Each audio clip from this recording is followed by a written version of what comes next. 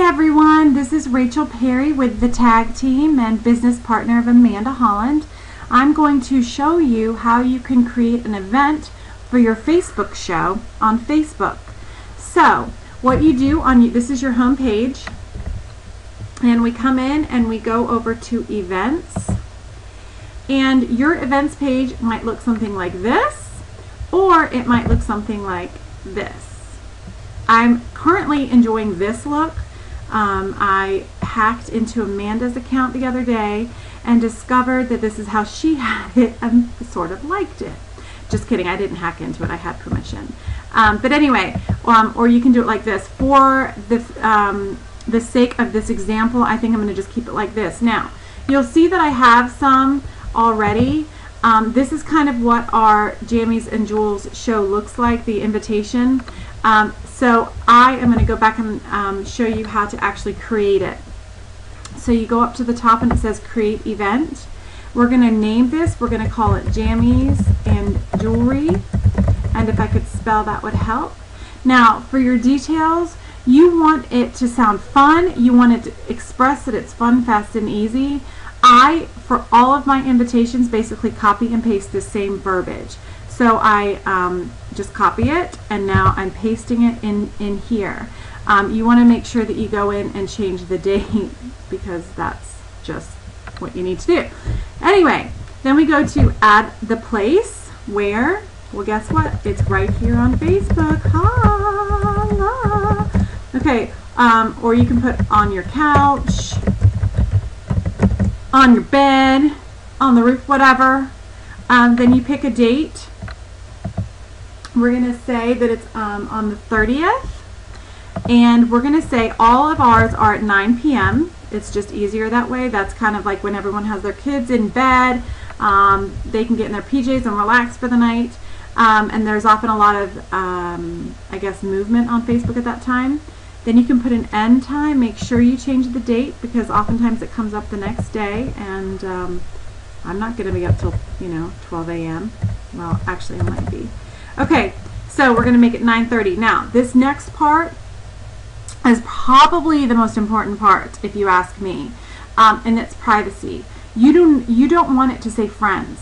You want it to be private. So put down invite only. When you click on that down arrow, it brings up a menu, public, friends, invite only. Click on invite only, and here's why.